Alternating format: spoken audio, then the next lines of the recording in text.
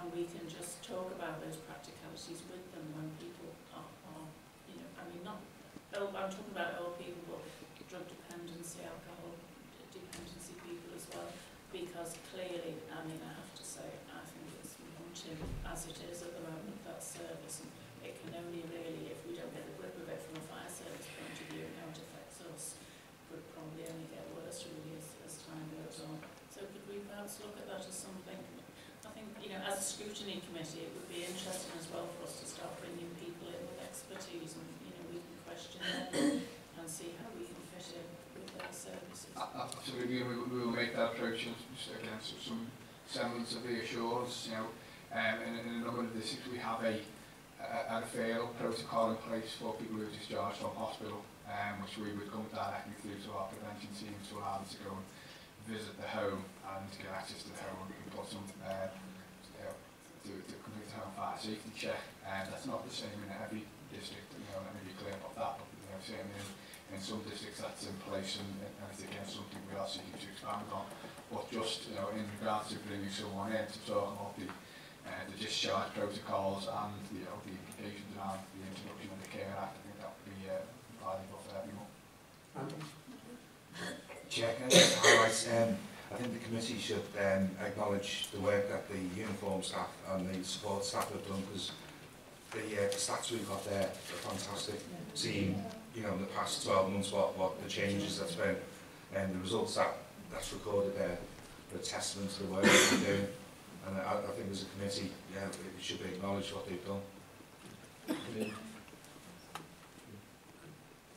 I think, I mean, what you said, again, everything can be down to cost, because I think a number of them deaths that occurred last year and this year were elderly people. The people that have fire retardants, bedclothes and things like that in their houses, they'd still be alive now, and I think it is. It's going to be a cost to the fire service to take that cost on board. That's another question, because the cost will go to. Well, you know, I would say yes, I'd agree. It could be down to cost, but on the other hand, it's again, you know, making sure that 100% of the information is shared, because people are discharged from hospital. It's fine if they tell us they're discharged, but you know, I have to say, in a number of cases, you know, everyone can recall, you know, an incident where people have been discharged, the health service haven't even informed the district nurse team, and only because people have family to help them, you know, get those services in. So there is a breakdown somewhere, and I'm not saying it's all the time, but you know, we can deal with things if we know, and I think that, you know, a lot of that really lands on the doorstep of the health service. Sharon? I think the likes of Leslie and myself, who've lost our mothers, seen firsthand what goes on in the hospital. A lot of duplication, a lot of people running around not knowing what the other ones do. A lot of so-called academics that have got no common sense when it comes to people being discharged. And also a lot of people that actually don't listen to families when families are telling those in charge what they know is best for their elderly parents. So it's a bigger thing than this, but there's a lot of people running around like headless chickens in the NHS, and yeah, they don't know what they're doing. I'll speak from experience. Any other comments? Well, you know, Jenny, if you're talking about the discharge problem, you know, you're talking about the likes of social care as well. Because you've got a situation where the hospitals, I mean, I've had people live in Nottingham, from Sharon, where they've been actually sent home in a taxi at 10 o'clock in the evening. Literally put in a taxi and sent home. Because the reason being is because the hospitals have to clear the bed. if you go over, then in reality they can get fined. Local authorities like a fine £100 if they haven't got the person discharged by a certain time. I think there's a good idea what he said about the people from the medical side coming in, but I think we need a more broader approach and discussion, of which the Father Authority must play an important part, because at the end of the day, it is only if it's thought necessary by the staff or the known to social services that they might need the care package. Some of the people we're talking about might not need or have necessity for the care package, but they're home may not be a good place for them to go to as a person with senility or other problems that are there. So I think it's a much broader picture, and I think it's a good thing that we do need to discuss it. I was just wondering, members listening to this discussion, whether you would find it helpful for us to try to set up a specific scrutiny committee to look at working in partnership with other agencies around the health agenda. It may be a while before we can set it up to get all the right agencies involved, but perhaps it's just a single issue meeting. Maybe it might be best to see what groups after the AGM, what people are. Thanks, Jackie. Yeah, thanks. Is everybody okay to accept that? Agreed. Okay, move on to item 5, which is on page 103. Chair, I'll talk through this report, and when Kenyon's joined us for today, I'll take some kind of additional questions if anyone has them in regards to what is the Equality and Diversity Action Plan 13-16 quarter 3 and 4 progress report for year 2 activity and the year end. The purpose of the report is to provide members with an update on the 3rd quarter and the actions contained within. And you will recall that the Equality and Diversity Action Plan was first introduced in April 2013 to help and assist Merseyside Fire and Rescue Authority to progress its long-term equality objectives and monitor progress against that to ensure compliance with the Equalities Act 2010 and the public sector equality duties placed on the authority. Some of the key areas of performance, the summary of performance against the plan itself, there's a total of 44 actions that were in place for year 2, 32 of which are green and actions have been completed, and 12 of which are amber activities which are now in progress and being carried across into the forward plan for year 3 for completion. Some of those are self-evident as to the reasons why. It's also worthy of mentioning part of the equality planning process that we've been successful in 2 areas, and we've received 2 awards. One from the Asian Fire and Rescue Association National Fire and Rescue Service Award for positive action work, and that links directly into our recruitment strategy. Not only our recruitment strategy for firefighters, but also extends into the recruitment process as we apply for our apprentices that have been brought into the service more recently. And the second award, which has been mentioned previously, is a Matrix Award, which is around the standard of youth information. It was particularly identified part of the reporting process of how well informed young people were through our programmes in respect of equality and diversity, and how that was reaffirmed and reinforced throughout the whole of the programme that they undertook, and that extended not only from fire cadets through Prince's Trust and so on and so forth.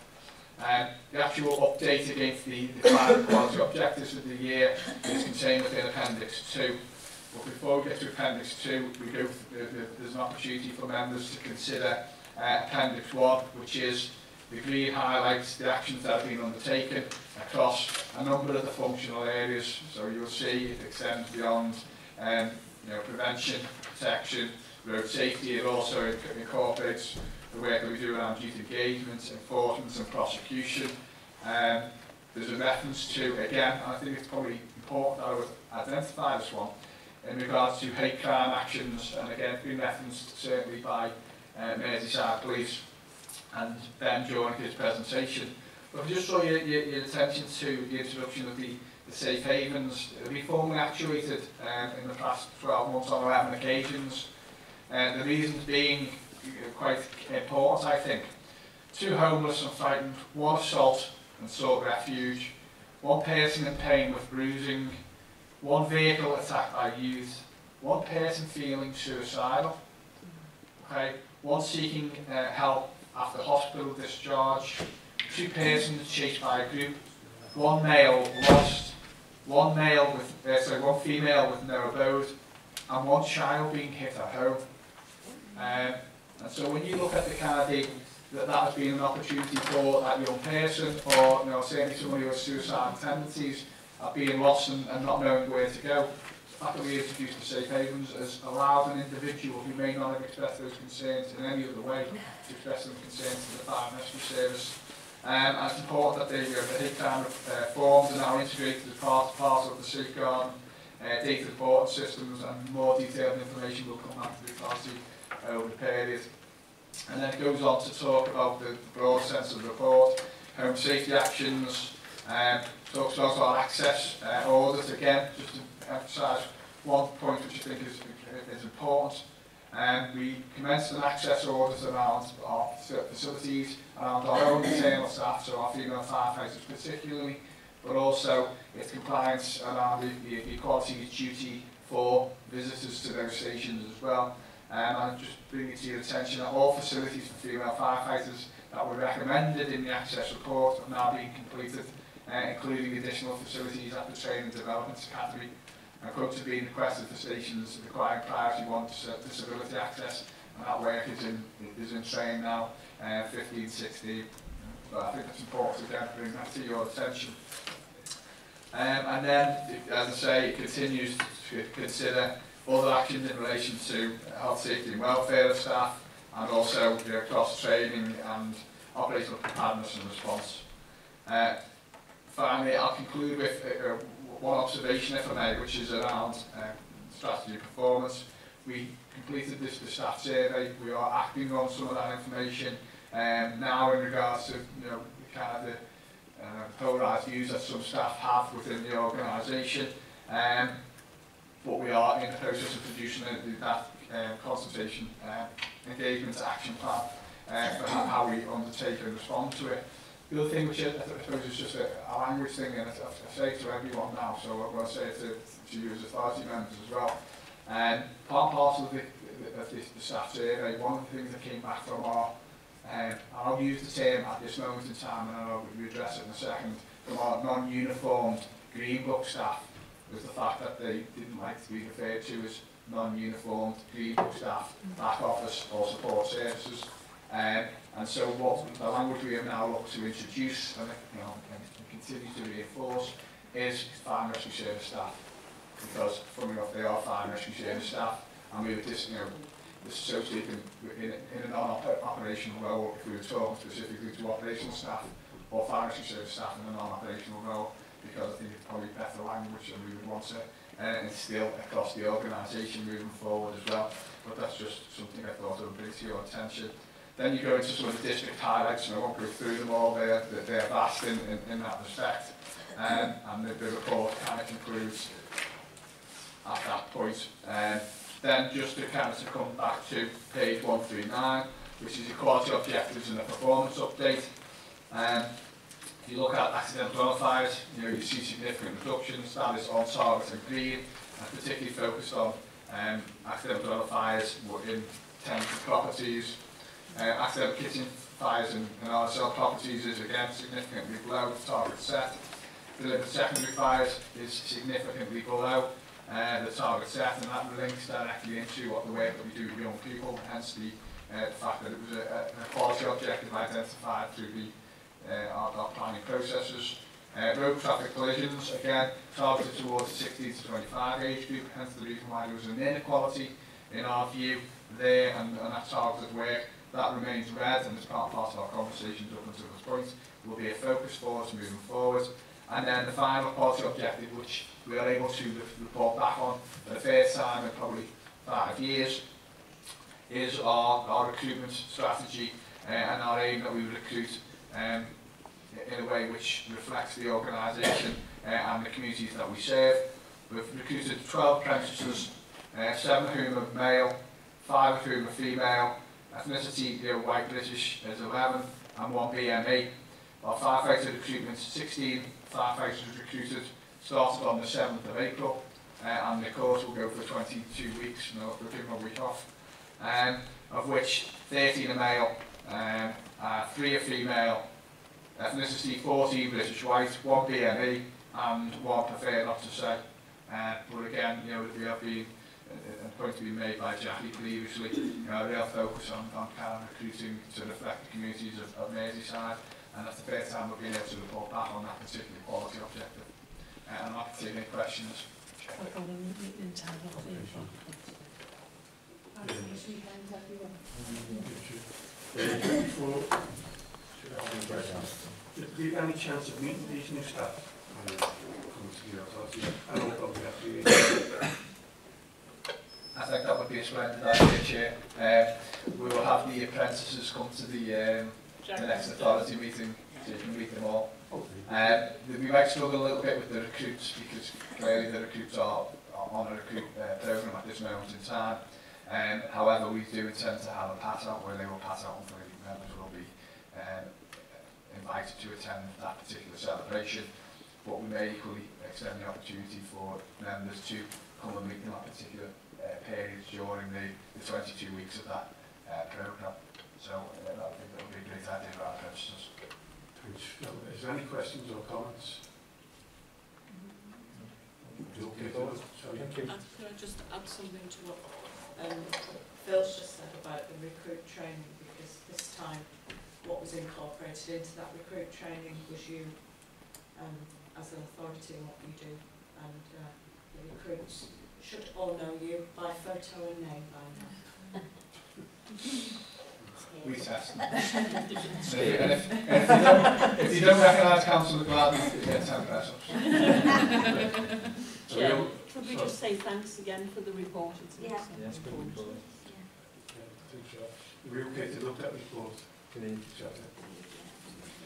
Next item is page 145, agenda item 6. Thanks, Chair. This was a report which is directly related to some areas of scrutiny that were applied by the authority at the last performance and scrutiny committee, and particularly members asked or requested a breakdown of the data in relation to operational staff injuries and certainly disaggregating between what was on the fire ground, so at an operational instance, and what was within a training environment. That information is presented. We'll go into a little bit more detail for yourselves on this occasion, certainly in paragraph 6, which I will come back to. But as you can see from the table, 22 injuries have occurred as a result of attendance at operational incidents, and 6 injuries have occurred during training activities. Worthy of additional note is that of these 28 events, 8 resulted in lost time, with a total loss of 57 shifts being lost due to injuries sustained at operational incidents or training.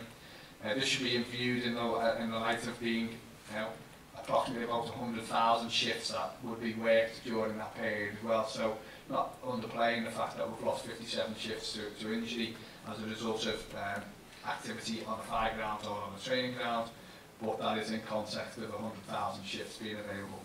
But as I say, there's a breakdown of the circumstances, the activity, the number of injuries, the cause, the type, and the days lost to sickness, which is detailed within paragraph 6. And I'm happy to take any questions in that respect. Yeah, Chair, can I just say, a lot of it is lifting. How's that been targeted? Do they pick up on this and then realise there's a pattern there and target it, or? Yeah, absolutely. This information comes back through the kind of the Health, Safety and Welfare Committee, but there's a number of groups that inform the Health, Safety and Welfare Committee and the actions that have been taken, so it's not dealt with in isolation. The very nature of a firefighter's job requires them to lift and haul and carry equipment. That's just the nature of it. However, we do on very regular occasions, take them through training in relation to manual handling. It's also an incumbent element of all aspects of the training. So if they are doing road traffic, extrication work, it will also incorporate an element of manual handling. If they are working with hose, which had been a number of the incidents which have been caused through manual handling of hose, that also now incorporates an element of manual handling within the training. When you lead up with, again, just to extend it beyond just the firefighting role as well, when we've part of the lead up to the bonfire period, we will get a number of staff, not just operational firefighters, but the fire rescue service staff who will be involved in the removal of bonfire material off the streets and so on and so forth. And we would do toolbox talks. So the likes of workshop staff would have a toolbox talk and our manual handling. Those staff who are going to be part of the bonfire removal scheme would have a toolbox talk and our manual handling. And you know, our firefighters, we have specific manual handling training, but we also have it embedded in every single course that we've got to try and mitigate the impact. But you know, so unfortunately, you know, the nature of a firefighter's role is that on occasions they will be required to carry, lift, haul, and you know, and extend themselves in that respect. But we are, you know, wrong language, but we are all over it. Yeah. Thanks, Bill. Any questions, comments? Okay, so accepting reports. We have on to agenda item 7, which is page 149. So yeah, this agenda item, as members will be familiar with, it relates to the forward work plan for Performance and Scrutiny Committee. I think we've already identified maybe one specific key area that we would want to refocus on in respect of health and our health partners, and how we can kind of address some of the issues that may be having an impact on ourselves, and certainly better understand those issues. But it is, again, it's over to yourself, Chair, and members in respect of, you know, items for scrutiny. If there's anything to bring back to the next meeting. One thing I would additionally say is, and some reference has been made to it, there will be a report coming back to the next performance and scrutiny meeting in relation to automatic fire alarm actuations and the introduction of our revised policy, because again, members identified that as an area that they would want to see what the impact has been over the period, and that will come back to members for the July meeting. But if there's any other areas that would require scrutiny, it's to identify those now, and we'll record them as such and bring information to the next performance and scrutiny meeting. Any questions, comments? No. Can we accept that report? Thank you. The date of next meeting will obviously be after the AGM. That'll be confirmed when we have the date at the moment. But before we close, can I just say for the minutes, will it be possible that we offer our thanks to Ted Grant, who obviously didn't get selected, 20 years of service.